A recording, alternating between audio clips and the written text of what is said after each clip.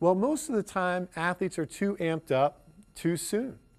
And I think one big reason why they're amped up too soon is that they're listening to the wrong things on their iPods. That on their iPods, several hours before the games, they're actually listening to music that gets their heart rate going way too loud. You know, something that's got a fast beat to it. I mean, I know you like the song, and I know you think it's getting you into the mindset that you need to be to compete, and you're right, but you're just doing it too soon. In Michael Strahan's case, they found the same.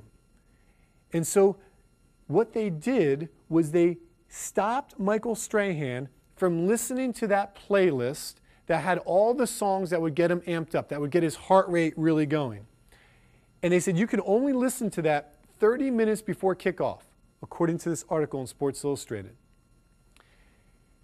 When he did that, he was gonna better reach that perfect timing of intensity for the kickoff of the game.